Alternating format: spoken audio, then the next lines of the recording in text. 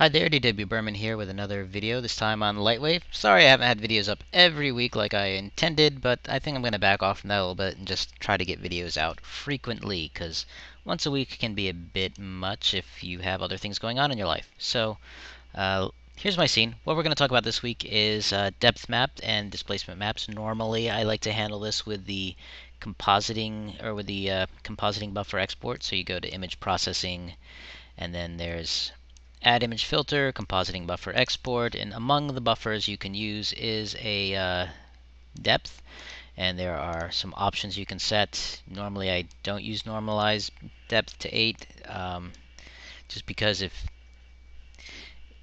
you have things moving around in your scene covering distance, then your depth is going to change. So I don't know, and I like to have things have more resolution than 256 levels of gray.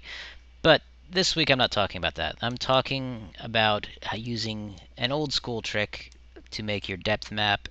In this case, it's going to be using the fog settings. So here I am with my camera view. If I hit F9 and render, you'll see I just have a normal render. I have this terrain. It's kind of white. For that doesn't matter. In fact, to show that it doesn't matter, I'm going off script, and I'll change the color of it to this hideous yellow. So there we go. The old school trick for doing depth map was to use this volumetrics tab, which again you can get through the Windows volumetrics and fog option. We're going to use fog. So I recently recommended this to someone else, but I told them to change the surface settings and change the lighting, and yeah, that's problematic in that it's, if you have lots of items in your scene, or lots of surfaces in your scene, that can take a while to set up, unless you're using an override system like some plugins by Sensei, or TrueArt, or by shadermeister by DB&W. Anyway, I'm going to go a different route this time. If you go to the Objects tab, or you select your object and you hit Properties, you can go to the Render tab, and you'll see we have Matte Object, and we can set the color. So if I just click on Matte Object, you can see my object turn completely black. And if I switch over to the VPR mode, where the interactive render, you can see it is completely black. And say we wanted it to be, the closest point to us to be black and the farthest point to be white. Let's change our background setting to, well, it's over here on this tab, backdrop. We'll change our backdrop to white. And there we go. So now we have a white to black, or black objects and a white background.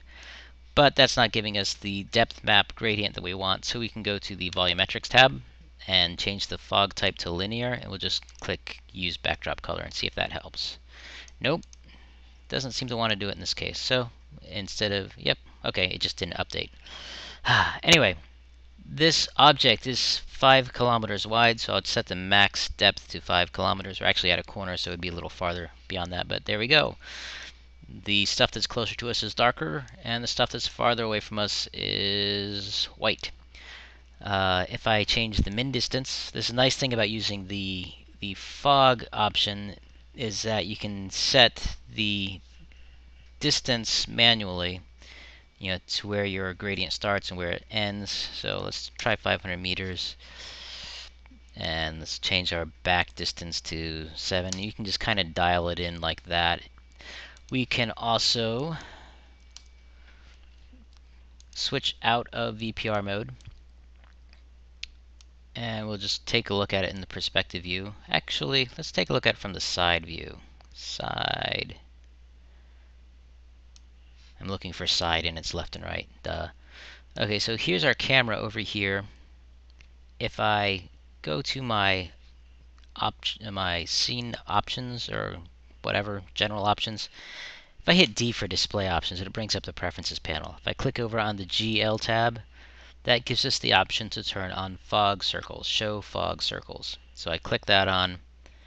Now I should see some circles on our object. You can see this outer circle here is the farthest point that the fog will reach. So I can actually dial this in visually by going to the Windows volumetrics and fog options, and I can just kind of dial this back. That's too far. There we go. There's the farthest point. That is the point which will be white in this case. And we can increase the minimum distance, and that'll give us another circle we can use. So at some point we're going to start seeing another circle. There we go. There's our other circle. There's the other circle we wanted. Okay, so now our black starts here, or no fog starts here, and complete fog ends up over there. If I hit F9, you'll see we have a nice gradient from, gray to white. And of course, if we wanted to, we could change the object to be white, the matte object to white, and we could change the backdrop to be black. I'm just right-clicking and dragging on the color swatch. And there we go, we have the opposite. Of course, you could just invert the color in post. Now you might be wondering, hey, that's great, but what if I have lots of objects to change? It's just the same as changing lots of surface colors. Well, the nice thing with this is we can actually use the scene editor, the scene/dope editor. Let me duplicate this object by just cloning it, Control-C to clone. So now you see we have two objects in here. If I go to the Properties tab and click on this upper bar here and select Object, Render Flags, that gives us our dope sheet or property editor, and this is our spreadsheet thing. You can see I have multiple objects selected here. If you click in this little box here over on the left side, you can actually select more than one field at a time, more than one column, whatever, cell, multiple cells. You can select multiple cells that way, and by unchecking one you can check them all, or you can use this little toggle button up here. Apply, it toggles. You can also change the color in here. Say we wanted it to go from pink to black, we could do that. So lots of options, and that's fairly easy. One other thing I wanted to show is how to actually do a height map, which is one of the reasons for doing it like this. Let me get rid of my extra object here. I'm going to move my camera. T for move. I'm actually going to move it to be centered, and I'll move it up a little more. I don't really need to move it up, but I'll move it up a little more. Let me zoom out. So there's my camera sitting above the terrain. I'm going to point it straight down, which is 90 degrees. So now my camera is pointed straight down. And I'm going to switch to camera view mode so you can see what I'm seeing. Well, I'll go to perspective, I guess. So there's my camera looking like a normal camera. I'm going to switch this to be an orthogonal camera. Orthographic camera. There we go. Now you notice that we don't have the cone going out, we just have a straight line going straight down. Now remember I said the terrain here is 5 kilometers wide, so let's change my vertical size to 5 kilometers. Now you can see I have a camera that is just one big square.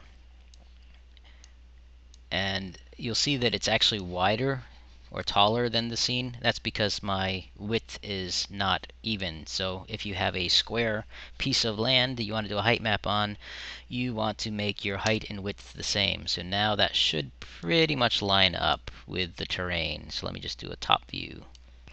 Again, this isn't the only way to do this. I don't want to give you that impression, but this is a quick way that's nice to just kind of have in your pocket of tricks and tools and techniques. Okay, now our fog setting is way too much. Let's change our settings back to the volumetric settings, and we'll dial down our minimum distance until it's just above the highest point, and we'll dial down the max distance until that it is about the max distance, the lowest point of our terrain. You see it's actually, we'll bring it up to this grid line there. So let's